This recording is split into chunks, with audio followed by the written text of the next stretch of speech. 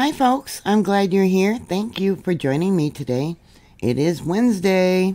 Here we got an image still capture from YVO of Kilauea Volcano Summit.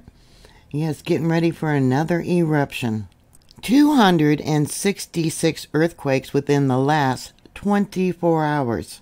This earthquake here is supposed to be a magnitude 2.7, I believe. But it is larger. This one here is actually a magnitude 3.01.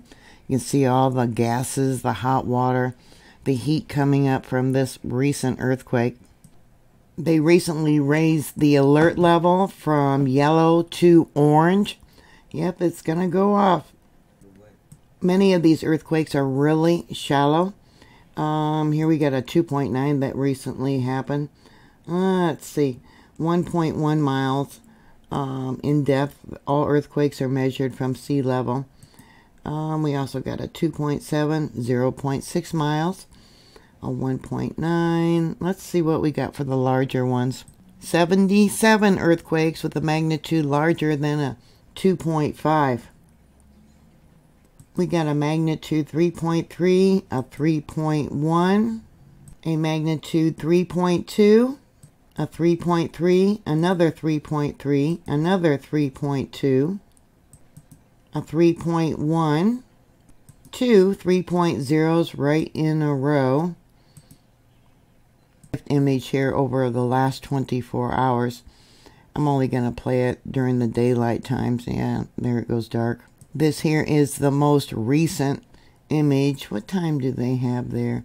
10:40 a.m. Hawaii time. For the inflation that currently started today, early this morning there at Kilauea, what they have on the USGS website is not reflecting that. They have not updated it. They only have it going to the 30th. Just a few minutes ago, there was a magnitude 3.0. No one has sent in felt reports that I could find on USGS. Maybe you did, and they just didn't post it. No one has sent in felt reports to EMSC. Just right there at the summit, there's been 73 earthquakes within the last 24 hours of a magnitude 2.5 or greater. 256 for all earthquakes within this map area. Yeah, are you guys prepared for another eruption?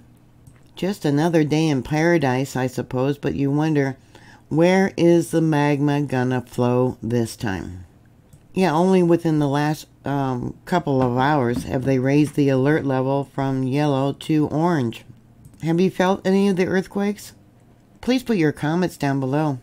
Will the eruption remain in the center of the caldera, or will it rupture along another rift zone?